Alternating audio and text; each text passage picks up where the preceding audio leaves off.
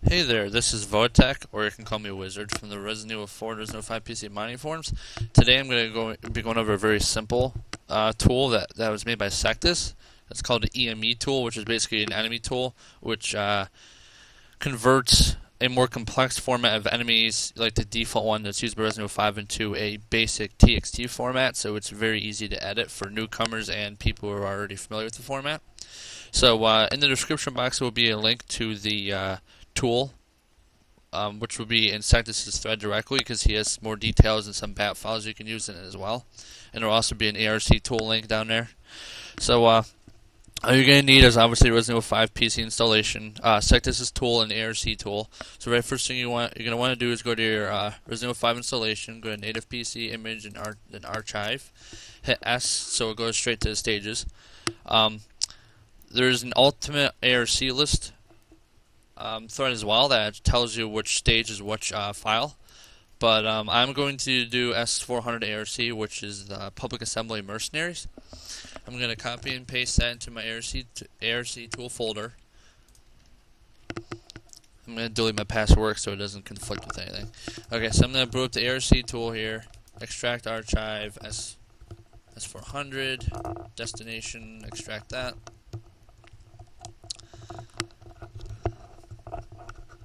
Once it's done extracting here, we'll go to S400, stage, S400, soft, mercy.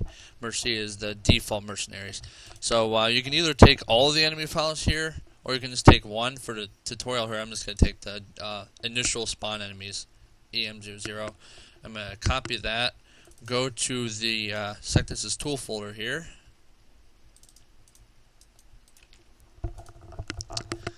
and I am going to... You can either use a convert, like a BAT thing, which will be like all EM to text BAT that you can get from Sectus' thread, but I just simply click and drag onto the tool. Nice and simple. Okay, then you boot up the text file, and as you can see, it's a very basic format, which is very handy. I'll just quickly go over what all of these things mean for the first enemy here.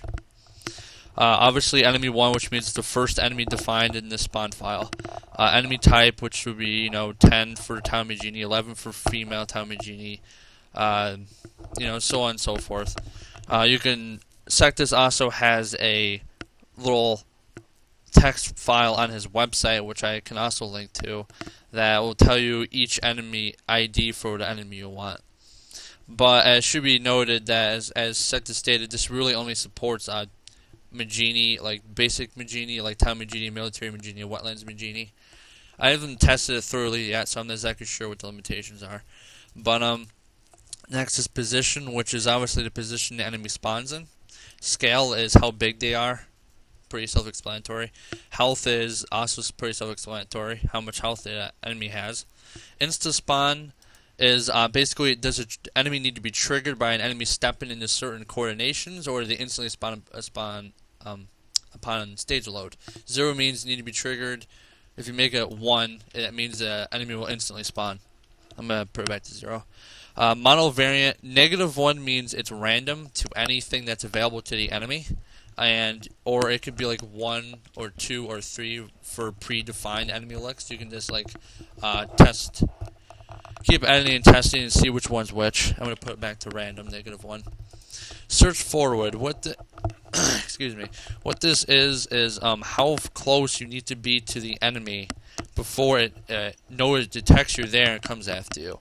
This is only really matters if find player is 0, because if find player is 1, then it'll automatically go for the player upon stage load. Stand still is pretty self-explanatory, 0 or 1. Move to go to, which is if it's 0, which means it's disabled. If it's 1, it will use the go-to coordinations. Basically, when they spawn, it will go to set coordinations. Then when they get there, they'll use an angle here. One of these angles where they stand. Then they just stand there until they either detect you or you hit them or whatever. Then we'll go down to ammo count.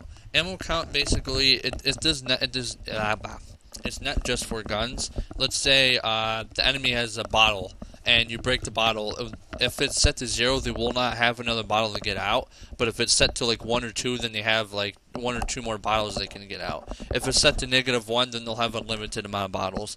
It goes for the same thing for an enemy having a gun. The weapon thing here is so explanatory. Each weapon has a different ID. Behavior, which is pretty self-explanatory. Basically, when they spawn, they just stand there, just kind of doing with nothing, or are they like beating on their weapon, or it's basically what they're doing when they're standing there. They didn't detect you yet. Las Plagas 0, which means it's disabled, but it can be like 1 or 2 or 3.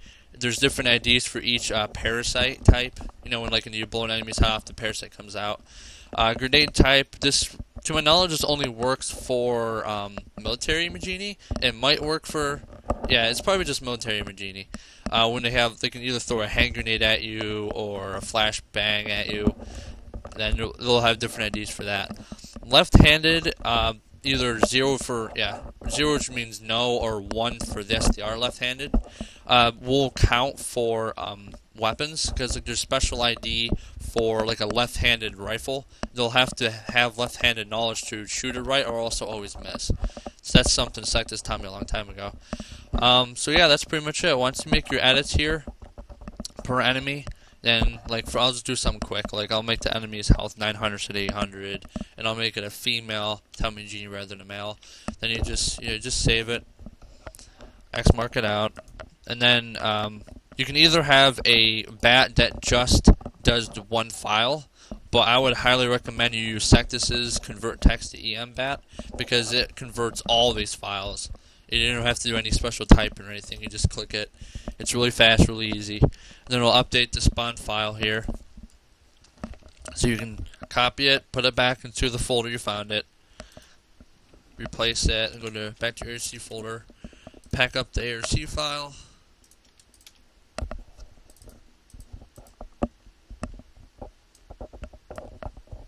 Once it's done, you'll just copy and paste it back into the game's archive, and that should be it. That's pretty much the end of the tutorial, and I hope you found this useful.